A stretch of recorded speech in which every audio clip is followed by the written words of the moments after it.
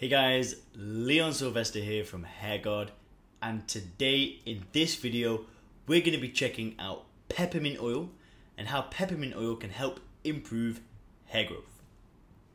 If you're new to the channel, make sure to hit subscribe. We're going to have so many videos coming out all about hair loss, how you can improve hair growth, all about alopecia, blocking dihydrotestosterone. We are just going insane. So we're making loads of videos, so if you are interested in this topic, please make sure to hit subscribe. Now in this video today, what you're going to learn about is we're going to learn about what peppermint oil is. We're going to answer the question of whether or not it can be used to regrow hair. Then we're going to look at the scientific proof of peppermint oil potentially being more effective than minoxidil. We'll touch on a few of the additional benefits. Then we'll look about how you can use peppermint oil. We'll talk about a few of the risks and side effects, the cost and availability, and then we will finish with a conclusion. So guys, we've got quite a lot to get through, so let's get into it. Now, peppermint oil is a plant hybrid of spearmint and watermint, and is used in a variety of industries. Now, in addition to its place in the kitchen, it's also been quite recently used for its many health benefits. Now, just before I get into this, I just want to mention that if you ever see the bracket with a number, that basically means that we're citing some kind of resource or study. So if you're interested in the science behind hair loss, I'm going to link all those studies down in the description so you can go ahead and further your knowledge. So yeah. Peppermint has been shown to be effective in relieving hot flushes in women, reducing symptoms of IBS and decreasing nausea. Due to its cooling effect, it is used commonly in the temporary treatment of muscle and nerve pain, as well as in the relief of itching. In addition, its aroma is frequently used to induce alertness. So, can peppermint oil be used to regrow hair? There is no doubt that peppermint oil is a highly versatile ingredient, but where does it stand when it comes to treating hereditary baldness? As will be discussed further, peppermint oil has a variety of properties that make it an excellent addition to anyone's hair regrowth routine. In this video, we are going to highlight 4 main properties of peppermint oil that help in regrowth of hair.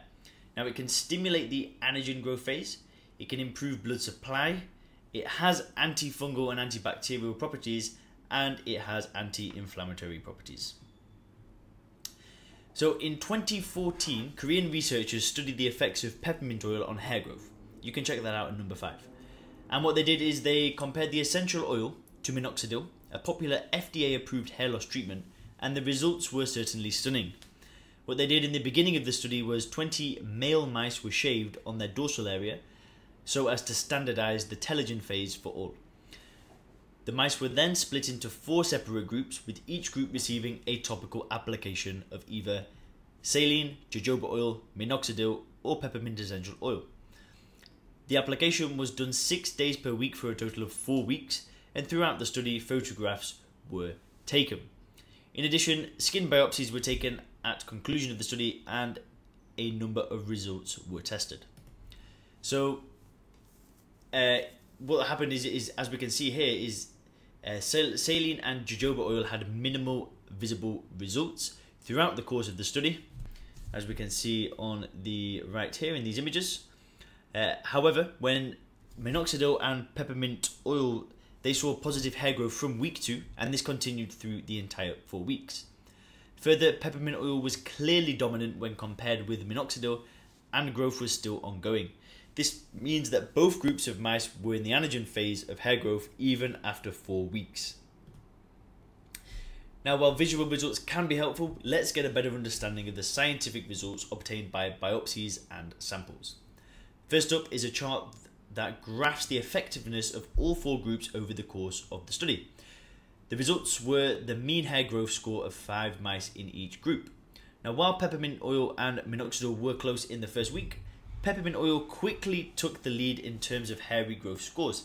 In fact, the gap between the 2 treatments only continued to widen as the weeks passed to reach 60% at the end of 4 weeks between peppermint oil and minoxidil. Now let's look at the biopsy results. Here we see the vertical histological view depicting the quantity and quality of hair follicles. Now, only minoxidil and peppermint oil showed clear hair growth as depicted by the elongated hair follicles and hair shaft. Last, researchers compared the number of hair follicles in all 4 groups as well as the depth of said follicles. And again, we're seeing that peppermint oil and minoxidil are the only clear signs of hair regrowth, and they have literally crushed everything. And peppermint oil has outperformed minoxidil in a number of these studies. Now, by week 4, the peppermint oil group had 7 times and 3 times more hair follicles than the SA and JO groups, respectively. In addition to all of the above results, peppermint oil was also shown to increase blood circulation to the scalp, and this was determined by monitoring ALP activity. When ALP activity is increased, the relaxation of vascular smooth muscle occurs. This enables improved blood flow and enables your hair follicles to receive the nutrients and oxygen it needs to stay healthy.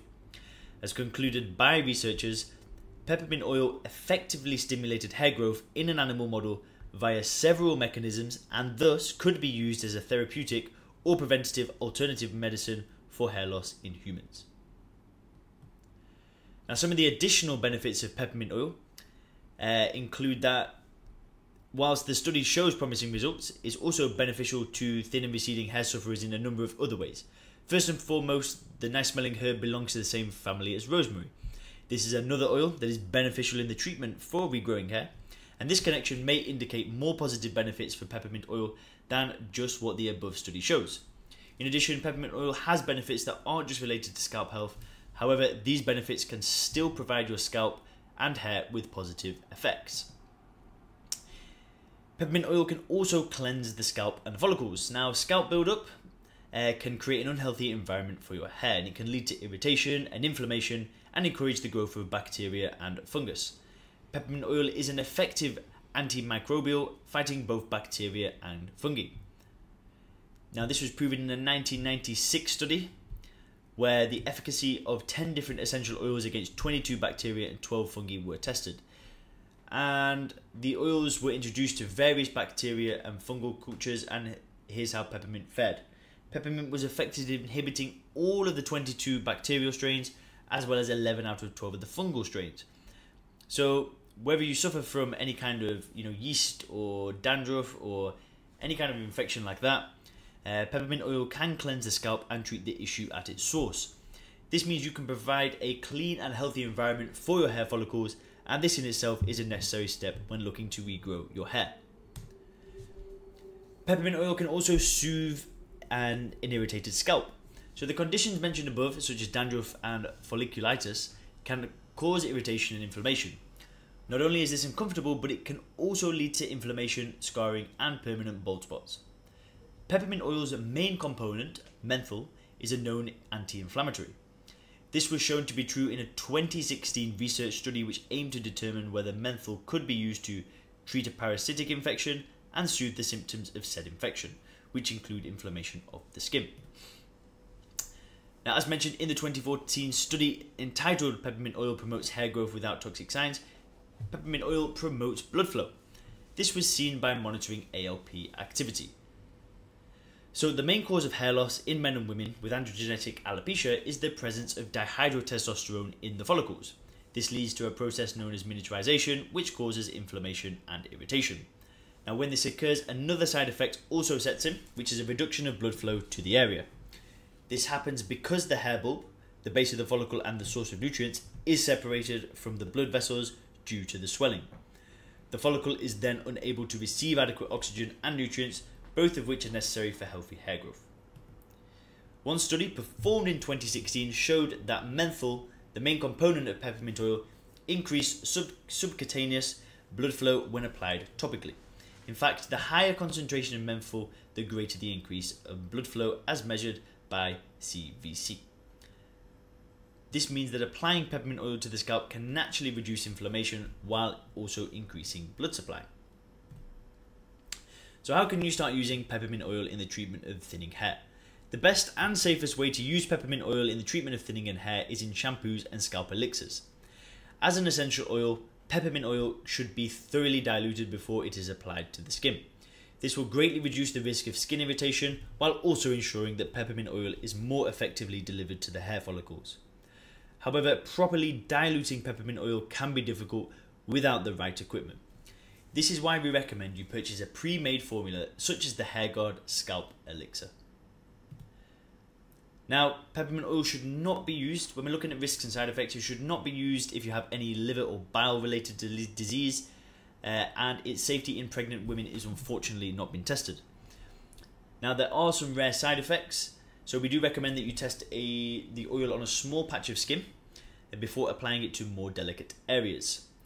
Now, if you do experience irritation, the most common signs include a burning or stinging sensation, redness, itching, or flushing of the surrounding skin. Now, if you do have an allergic reaction, which could include itching, redness or hives, coughing or wheezing, difficulty breathing, nausea, vomiting or diarrhea, we do recommend that you avoid use completely. While itching, redness and hives may reduce over time, you should seek out emergency medical help if you experience any of the other symptoms. Now, as a common plant, the oil is widely available and very affordable, and this oil can be purchased in grocery stores, health food stores, and even chemists. In addition, you can purchase the oil online from a wide variety of retailers, including Amazon. So if you're in need of a soothing, cleansing, or natural product, then peppermint oil may be just what you are looking for. This is because not only is it seemingly effective at treating hair fall caused by androgenetic alopecia, but it may also treat and prevent thin hair causing infections and conditions and reduce inflammation. Of course, peppermint oil should not be considered a cure, but it doesn't hurt to give it a shot. So guys, that's what we've got for you today on peppermint oil. If you like the video, please make sure to hit thumbs up and don't forget to subscribe if you want more on hair. Alright, hope you guys have a great day. Thank you, see you in the next video.